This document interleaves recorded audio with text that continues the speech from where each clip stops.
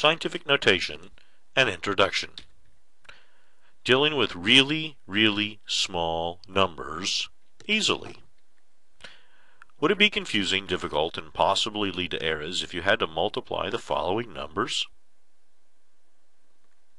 This short video will not go into any detail about dealing with really large numbers. You'll have to check out the scientific notation video on really large numbers to see that stuff. Would it be nice if there was an easy way of dealing with really small numbers? Well, you're in luck. There is. The form that scientific notation takes is there's some number followed by some decimal. It's a single-digit number. So we have a single-digit number followed by some decimal, normally then followed by a few more digits. Then there is an exponent, there's a power of 10, and then there is some exponent. If the exponent is negative, then, and this is not necessarily negative, but if there's a negative sign in front of the exponent, the negative sign does not mean that the number is negative. It simply means that the number is small, and we'll take a look at that. First, let's take a look at what a really small number is. 10 to the negative 1 is just 1 in the numerator and 10 to the first power in the denominator. That pattern holds true if we have 10 to the negative 2 is just 1 in the numerator and 10 squared in the denominator. 10 to the negative 3 is just 1 in the numerator and 10 to the third are 10 cubed in the denominator, and so forth with negative 4. We have 1 in the numerator and 10 to the fourth power in the denominator, and likewise with 10 to the negative 5. But what does all that mean? Let's just take a look at that. I have 10 to the negative third. All right, the negative sign simply means that there's a 1 in the numerator.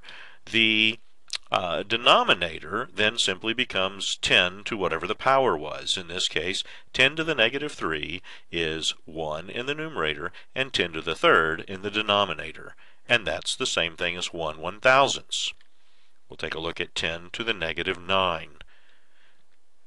The negative means that I have 1 in the numerator, and the 9 means that in the denominator I have 10 to the 9th. And that's 1 over 1 billion. 9 zeros. In the English language, we refer to that as billion, but in other languages they refer to that as a milliard. Now, you try it. Stop the video and try to come up with what the answer is. Then check yourself. 1 is in the numerator and 10 to the 7th is in the denominator. Your answer would be 1 10,000,000th. Now let's take a look at another one. 1.2 times 10 to the negative 9th. You already know that 10 to the negative 9th is 1 over 10 to the 9th, which is 1 billionth. 1 billionth times 1.2 means that we have a whole bunch of zeros. But how many zeros do we have? Well, we would move the decimal place. It was between the 1 and the 2, so we will move the decimal place 9 times. So there's 1, 2, 3, 4, 5, 6, 7, 8, and 9. Why 9? Because there was a 9 as the exponent.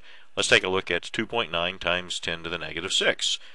You already know that 10 to the negative 6 is 1 over 10 to the 6th, which is 1 millionth, and we wind up with 0.00002.9, but that's where the decimal was. So we move the decimal place 6 places. So there's 1, 2, 3, 4, 5, 6. Why 6? Because the exponent was 6. All right, you'll need a sheet of paper and a writing instrument, pen, pencil. Try to express the following number in standard form. Pause the video if you need to pause the video. The correct answer is 0.00001321. Try to express the following in scientific notation. Try to express the following in standard form.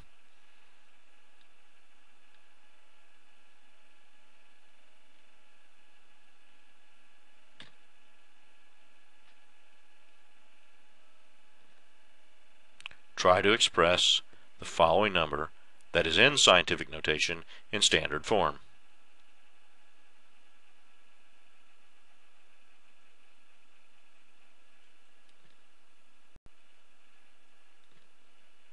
Try to express the following number in scientific notation.